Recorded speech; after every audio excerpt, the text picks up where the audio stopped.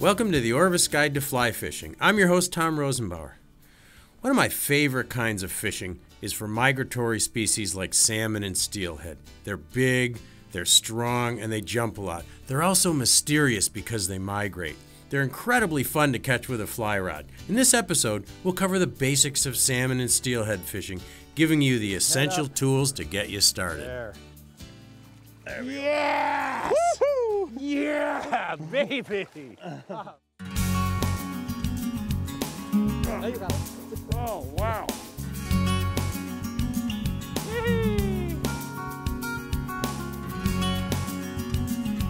know, you're so tame when you've been caught. Because this is the way you cast.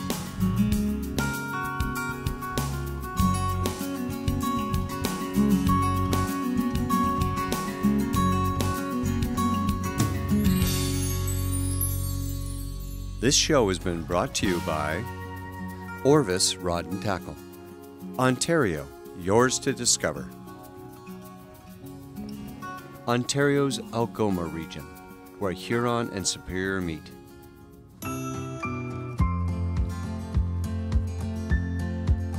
Anglers have enjoyed catching salmon and steelhead since Europeans first came to North America.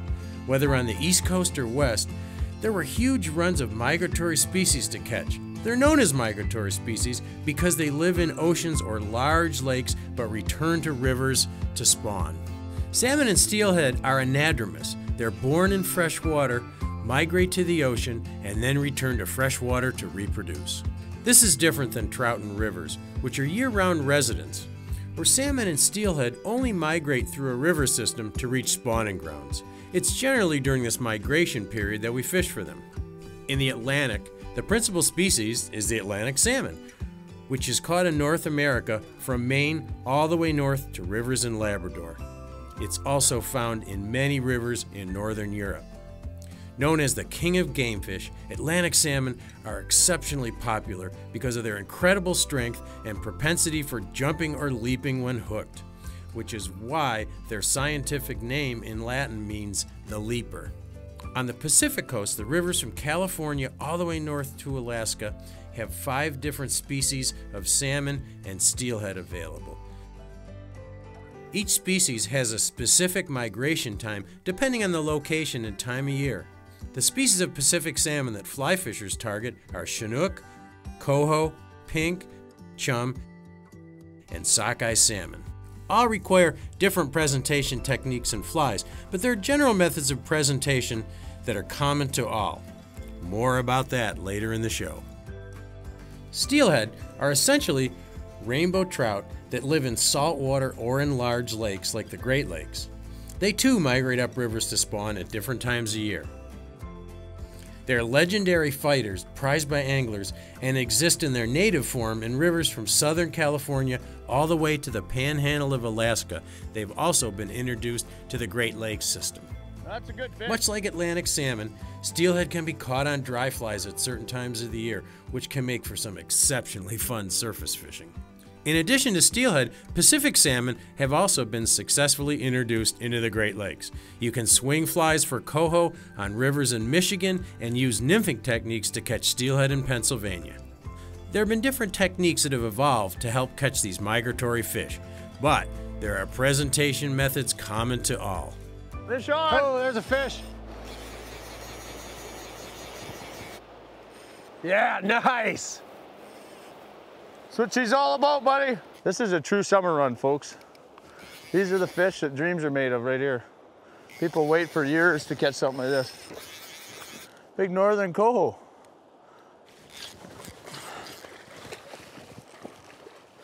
He's tired. There he is. Nice. Nice fish. Wow. Nice coho on the Skeena River in Terrace, British Columbia on the spay rod. I'm on a lamprey pattern. So we're just gonna let this guy go. Gonna go make some babies. There he goes. No harm done there. Right on, that's what it's all about. See if we can get another one. There you go. That's a coho. Yeah, he took it on the strip. So this is my first Pacific salmon here on the Skeena River. Nice bright fish. Yeah, real bright. Oh, that was a dumb move. That was a dumb You got it on move. the egg-sucking leech, eh? That's interesting. Yeah, I haven't seen that done before. This is very interesting. Oh my goodness. I can't get it. Yeah, that is a technique that I have not seen done before. Oh, I have this special, boy, right in the corner of the mouth. Yep. I have this special technique. You wrap the line around the fish and it confuses them. It's like, See? well, it's called hog tying them, eh? Yeah, and it's easier to get them in because it confuses them. They don't know where the pulls come from and they just come right in. Piece of cake. Nice fish, bud. Yeah, that's pretty fish. Yeah. Pretty bright fish. Sharp teeth. Oh, there he is. Oh, what do you think of that, mister? Good, I'll release him. Okay. Here you go. Right. You got him? Yeah, got him. Okay, buddy. Off you go. Ooh. That was fun. Right on, buddy. Thank you. Good one. Beautiful. When salmon and steelhead enter a river to migrate to spawning grounds, they use structure similar to trout to hold in while making their pilgrimage. By reading the water and understanding the basics of river morphology, we can eliminate unproductive water and locate fish quickly. When we return, we'll examine in detail how to break down a river and locate fish.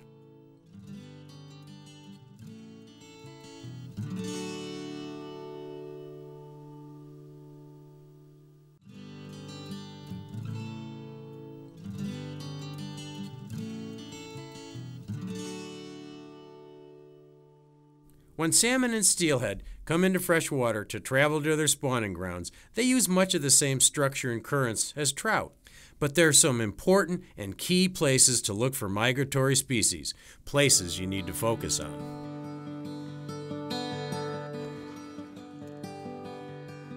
When salmon and steelhead move up a river, they're generally trying to move fairly quickly. Of course, they remember their youth and how in these rivers there are predators. Eagles and ospreys are constantly on the lookout for careless fish. So they're looking for structure and riffles to hide beneath, and of course, deep water channels. As anglers, we need to focus on locations where salmon and steelhead are likely to hold on the journey. These holding spots not only give them cover, but also a slight break from the current so they can rest. Key locations to look for them are current breaks, where you see fallen trees, rocks and boulders, ledges, and drop-offs. Salmon and steelhead also love holding in seams. Seams are places where slow water and faster water meet. Another important place to look is at the heads of pools, just where a riffle or fast water begins, and also at the tail of the pool. Fish will hold at the head of the pool, getting ready to move through. At the tail of the pool, the fish are resting after already fighting through swift currents below. Both are excellent lies to swing a fly because they're high percentage locations. Both salmon and steelhead will likely use both in their migration. My favorite location to find fish is at the tail of a pool, where fish are usually funneled into a small area. For Atlantic salmon, this is often a great place to use a dry fly. The equipment you use for salmon and steelhead can vary greatly. For smaller Atlantic salmon when fishing in northern Newfoundland, a 7 or 8 weight is ideal in a 9-foot rod. You might also want to use a 10-foot 7 weight to fish for steelhead on a Great Lakes tributary when you're using nymphing techniques. For big Chinook and coho, you would definitely want a 9 or even a 10 weight to have the ability to effectively fight these big, strong fish. For all species and conditions, you'll need a good quality reel with a solid drag. These fish are explosive and will test your drag system to the max. So it's critical to get a quality reel, especially a large arbor system, which will help you bring in line for fast-running fish like Atlantic salmon and steelhead. If I had to pick one all-round rod for application to both salmon and steelhead, I'd probably pick a 10-foot 8-weight rod. However, it's important to match your rod size to the species and conditions, so I strongly recommend you check with the experts at your local fly shop or through our website at orvis.com.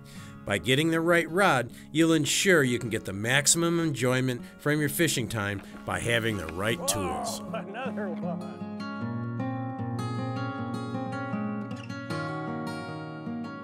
Here in the Skeena River, we're using 13.5 foot to 14.5 foot spey rods for 8 and 9 weight lines. Now we could cast just as far with a single-handed 8 weight rod or a switch rod. We could handle these fish with those rods.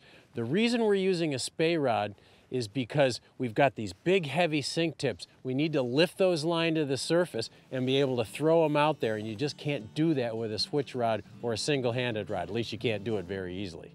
The traditional way of catching salmon and steelhead is by swinging a wet fly. By using different types of presentation methods, combined with specialized lines or flies, you can effectively work a run. We'll discuss these techniques later in the show. What you need to know first is how to work a run. If you don't know exactly where the fish are, then you have to systematically break it down. The best method for doing this is known as the two-step, two-cast. Basically, you make 2 casts, each one longer than the first, and then you take 2 steps downstream. By doing this, you'll effectively work over an entire area with your fly.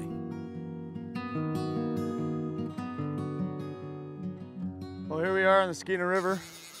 We've put our time in today to get the fish that we've got, but when you get one, they're a quality fish. This is what it's all about right here. We're on a black intruder pattern, black and purple actually.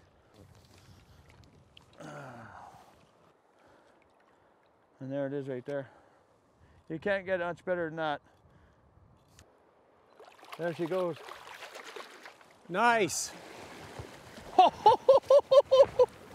I thought maybe there'd be a coho in there, Yep. so I started stripping. Yeah, well that's where they'll sit on that inside slow stuff, eh? Hey, thanks. That's a nice fish. Nice fish. Good job. Very bright. We're gonna let this guy go, and he's gonna go upriver. He's gonna make some babies. Say goodbye, Tom. Goodbye, buddy. Right on. Good job, man. Thanks. That's magnificent. You're on fire. So that's what I'm doing. Instead of the swing that we're using for the steelhead, I'm mending the line over into this froggy water and just stripping it like you would a trout streamer. Pretty fast too. They supposedly like a very aggressive strip. How your fly is presented to the fish is critical. In fact, it's more important than the exact pattern you choose. The fly has to swing in the current at the right speed and depth in order to trigger a fish into striking. You know, it's all too easy to get hung up on fly patterns and your casting when you're fishing for salmon or steelhead. Those are fun things. But it's far more important to worry about your fly swing speed and the depth at which your fly is swinging. The fly has to be off the bottom but fairly close to the bottom, and it has to be swinging at kind of a slow walk kind of swing. So pay attention to those things when you're fishing for salmon and steelhead. So Gil, we've got this giant river here, the Skeena. How can we possibly catch a steelhead when there's so much water? Well, Tom, you got to break it down. You got to look for different structure, you look for structure and you look for a funnel, a narrow point in the river, and then where they come up out of heavy, fast water, and they need to slow down long enough, and you can get a good swing. The water, the way I would describe the flow of the water that you're looking for, it's a nice, flat, even tabletop surface almost with broken, cobbly stones, and it's flowing almost at a fast walk. Like if you can visualize that and just see the speed of the water here, as we look here, you can see it. The inside is nice and soft and ripply, and if you go out any further, it's actually pushing very, very hard. So that's how we break it down. You need to find the lane, Tom, in order to get into the fish consistently. These are migrating fish. They're not holding fish. They'll stop for a rest. They may stop for a break, but they're going to continue on in their migration to all the legendary tributaries of the Skeena River.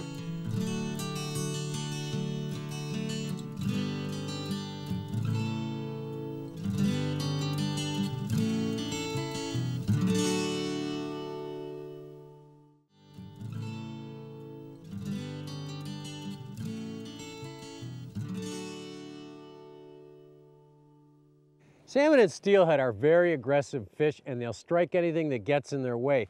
This brightly colored spin and glow used on conventional rod is weighted to the bottom with a big heavy weight. It spins around in the current. The fish come by, they see it, and they grab it.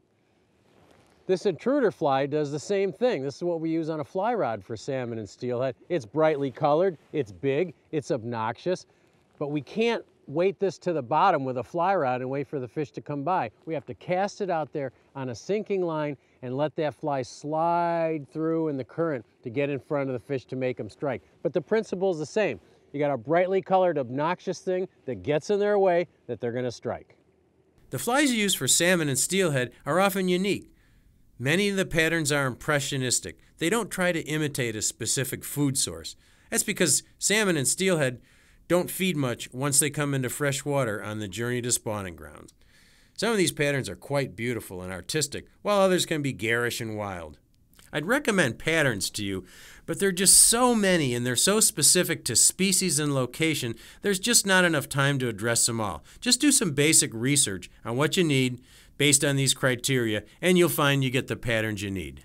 The only exception to this rule is steelhead, especially in the Great Lakes region. They will eat on their spawning run and may pick up salmon eggs, other steelhead's eggs, nymphs, or even small bait fish. So egg patterns, nymphs, and streamers will work for these steelhead. To swing a fly, you typically cast downriver at approximately 45 degrees. You can change the speed the fly travels through the water by either mending upstream or downstream. But one of the things you want to make sure is that the fly line is never downstream of the fly. If the fly line is downstream of the fly, it pulls the fly at the fish, and that's going to spook the fish and they're not going to take it. There are a lot of theories about why salmon and steelhead take a fly. They feed little, if any. When they come in from salt water into fresh water, they do take flies. So Gil, why do you think steelhead take flies? Steelhead take flies purely out of instinct. They snap at things as young juvenile smolts in back channels, small streams, creeks, tributaries to the Skeena. And that's purely out of survival. As they progress and they get older, they still have to continue to feed. They move down to the ocean. And as they're in the ocean, they're feeding on many different creatures out there. And as they come back to their native rivers as adults, putting a fly in front of them is we're trying to duplicate and replicate the things that they eat in the ocean, such as the lamprey pattern or the smolts or these dry flies. Some of these things, these different patterns that we use, they are simulating a lot of the things that they've seen throughout their entire lives in all these creeks and streams in the Skeena drainage. Okay, so it's memory and reflex. A lot of it, yeah, and they're a very aggressive fish. They're a predator. And I believe that in most situations, if they're there, they'll bite. Spay casting is a very effective means of using a two-handed rod to fly fish for both salmon and steelhead. Its popularity continues to grow. I'm still new to spay casting and I love it, but to get expert advice, let's listen to Pete about some of the basic casts.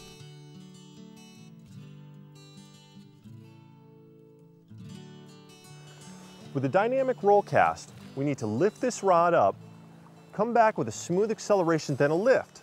We're trying to establish an anchor point about a rod's length away, right here. Once that line touches, we then can deliver that line out there. Think of it almost as splash and go. Let it touch, then send it on its way. If you wait too long, that line's going to collapse. And it looks something like this. Come back, lift up, touch, and then go. Lift up, come back, lift, touch, then go. And that's the foundation for spay casting.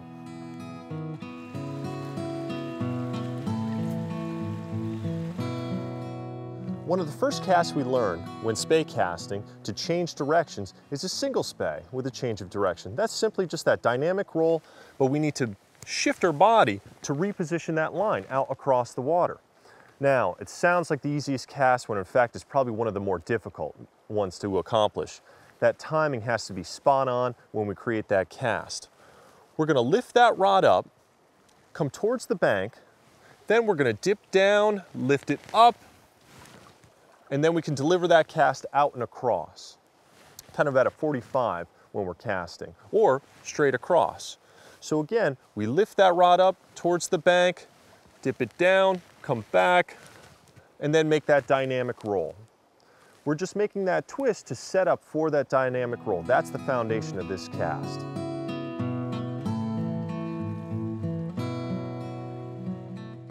The double spay is actually a little bit easier than the single spay. The reason is you have a little bit more time. Once you flop that line up there or upstream of you, you now have a little bit more time to set up for that dynamic roll cast.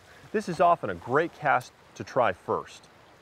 With that double spay, I said it's easier. Notice how much time that I have. Once I make that flop, I then can wait as that line comes downstream towards me. Then, once I'm ready, I can bring that rod around, set up for that dynamic roll, and then send that line out there.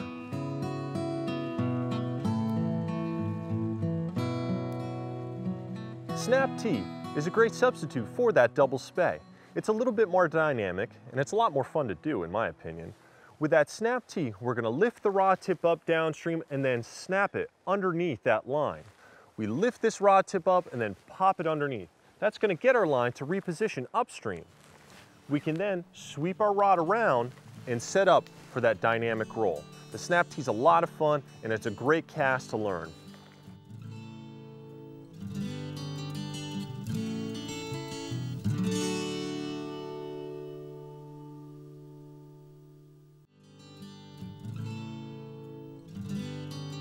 Fly fishing for migratory species like salmon and steelhead is a lot of fun. They often make their spawning runs up incredibly beautiful rivers on both coasts, and when hooked, they're spectacular and powerful fighters. Once you hooked a few of these fish, you'll quickly understand why I have such a passion for these magnificent game fish. To learn more about salmon and steelhead, please go to our Learning Center at orvis.com/learn-to-flyfish. Thanks for joining us, and we'll look forward to seeing you on the water. This show has been brought to you by Orvis Rod and Tackle. Ontario, yours to discover. Ontario's Algoma region, where Huron and Superior meet.